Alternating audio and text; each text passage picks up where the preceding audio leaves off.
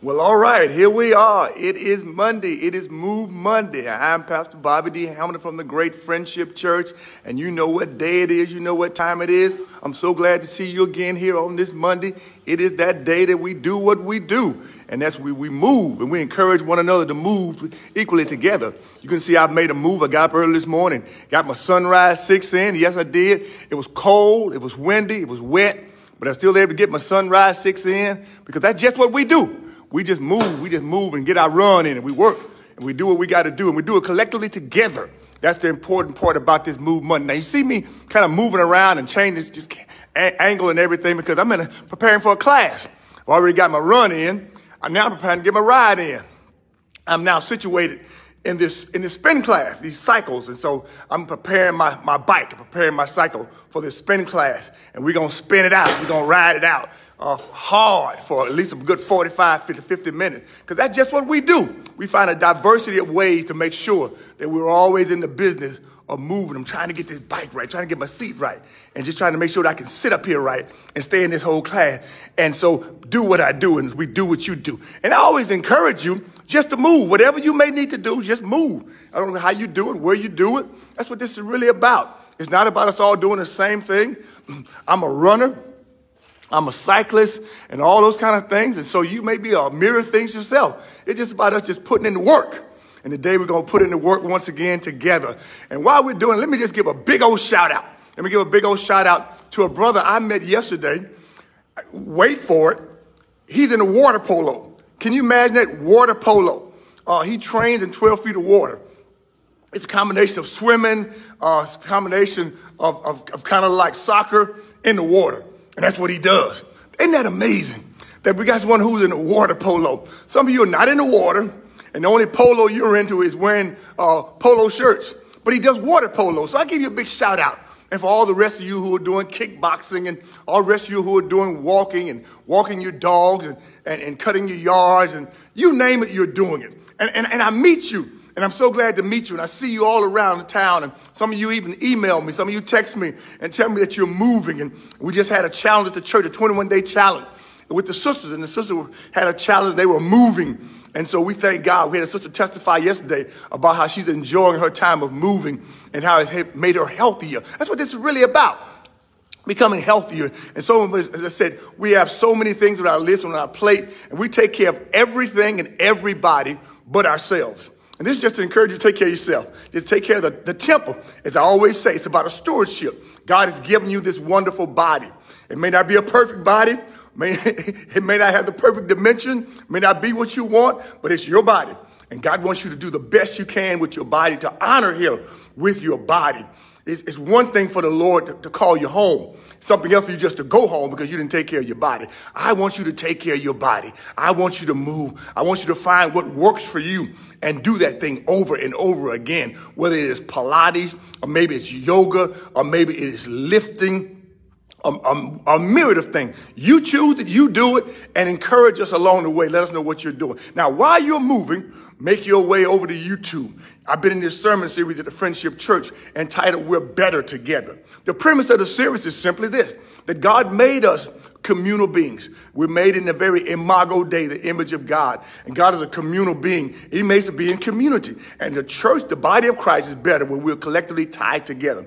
I know that is a very diverse statement today. I know that there's a very statement that caused a lot of contrition because we want to be independent people. And yet it doesn't work. It only works when the body of Christ, the body of believers, are united collectively together. That's what this is really about. How do we become better together? In week 1, I talked about the importance of us in being comforters of one another. When we're in pain, we're in pain together. But yesterday, I talked about church. I talked about I'm glad I came to church out of Hebrews 10, 24 through 25. And we talked about how those people, how they're in great persecution and trial and tribulation. And one thing that they extracted from their experience was going to the fellowship, the assembling of the saints. And I talked about how we also, many times, we extract ourselves from the assembly of the saints. We don't worship together. One of the things that the pandemic has done is many times our own heart's desire when it comes to being in the assembly of the saints. So here's the question.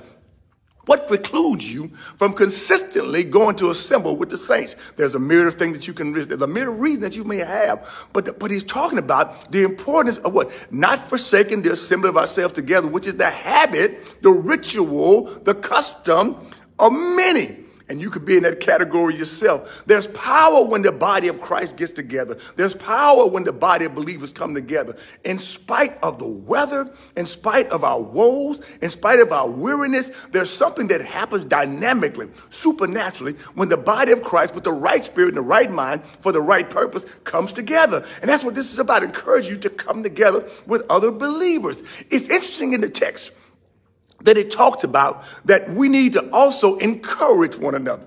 That one of the reasons for coming together, watch this, hold it, wait for it, is not for what you get, but also what you can give.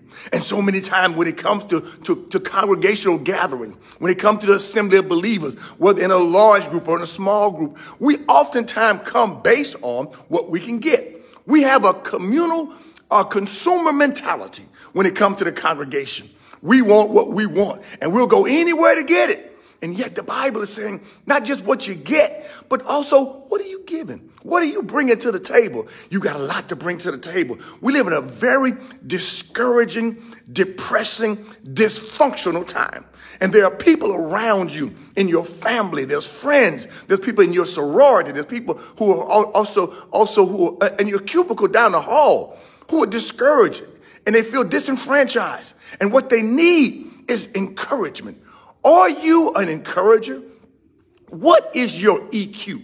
What is your encouragement quotient? If you were to ask your family, ask your child, ask your spouse, ask your closest friend, ask your coworkers, if you were to ask them, how encouraging am I? What would they say? For many of you, you are adding to someone's discouragement. They need you to encourage, to come, parakalesa, to come alongside and to lift them up and encourage them with your encouraging words and your encouraging action and your encouraging resources and your encouraging time, your encouraging testimony. Today, somebody needs you to lift them up. They've been beat down by the world and the woes. They've been beat down by cancer and beat down by lupus. They've been beat down by burying another loved one. And they need you today to be someone that lifts them up. As Christ lifts you up, you should lift others up. So who can you lift up today? Somebody's waiting on your phone call, waiting on your text message. They're waiting for you to drive by. You got to stop quarantining yourself to yourself. You've got to come out. You can't be someone who says, I don't like people. I don't do men. I don't do women. You don't understand. You don't understand who you are at the body of Christ. That's our responsibility. We have been connected to connect. And I'm trying to encourage you today. Oh, I want you to go to YouTube and pull it down. Look at it. I thought, but I'm glad I came to church. That when you oftentimes don't want to go and you do go and the Spirit of God meets you there and God's people meet you there, there's something that dynamic happened and you came there feeling like junk, but you leave feeling with joy. God is a mighty God. And I want to encourage you today to be an encourager. Oh, today, no matter what the weather is, no matter what your 401k is, no matter what Amazon brings or doesn't bring to your front door, you ought to lift somebody up and pick somebody out today that you're going to simply encourage them because they need you. God in His sovereignty has left you here to be a perpetual encourager. In these dark, difficult, dingy days, somebody needs you to encourage them. And so with the encouragement you have received, you need to give it. And on Wednesday night at the Friendship Church, I'm going to talk about what happens when we don't get the encouragement. What happens when we function as we are islands of isolation? What happens when we leave one another to ourselves? I'm going to talk about that on Wednesday night at the Friendship Church because I'm glad I came to church. I feel so much better on Monday because of what happened on Sunday. What a mighty God we serve. Now I've got this bike straight. I got to get my clips in here. I got to start pedaling this bike. I don't know how many miles I'm going to do. I ran 6 miles this morning, but I don't know how many I'm going to cycle out. But I'm going to cycle out enough to encourage myself, to remind myself that when I meet with God and I meet with God's people, oh, I'm so much better. Aren't you so much better? Oh, pass that better word out to somebody today because somebody's bitter Oh, but what a mighty God we serve. God is able supernaturally to turn the bitter into better. Thank God for this day. I thank God for you. Share this with somebody. And whatever you do today, move, and encourage someone as you move. I got to get it, y'all. I got to go. I got to adjust my dial as I adjust my life, as I adjust my moving, because this is the day the Lord has made. We're going to rejoice and be glad in it. Pick it up, pick it up, pick it up. And I'll see you Wednesday night at the Friendship Church, a place to begin again. Have a great day. Have a great day. Have a great day. And encourage someone all day long. Because I'm glad that I came to church. See you soon. Bye.